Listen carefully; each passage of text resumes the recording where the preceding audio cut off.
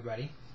This one's going to be about current events. I'm sure you've all been aware of the little drama that happened between Miss California and fellow homosexual PEREZ Hilton during the Miss USA pageant a few weeks ago, actually last week maybe it was.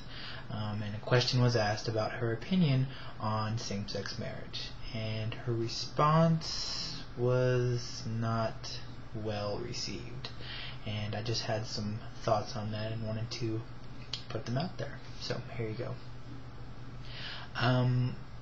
First off, I just wanted to kind of say back off of her a little bit, only because I respect her in the arena that she wanted to put her convictions out there, and she stuck by her guns, and I kind of respect that. And if the shoe was on the other foot and PEREZ was trying to express himself, which he did quite graphically on his blog, we would pretty much be expected to tolerate that. So yes, her opinion was a bit antiquated, but not unexpected, and someone's opinion of me is not really going to shape my life. So I'm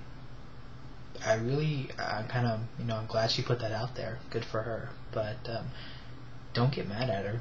Don't put her on TV all over the news station and give her a chance to repeat the same sentiment over and over again. You know, if you focus on intolerance, you give it a platform, and it's all over the news, all over the magazines, all over the internet.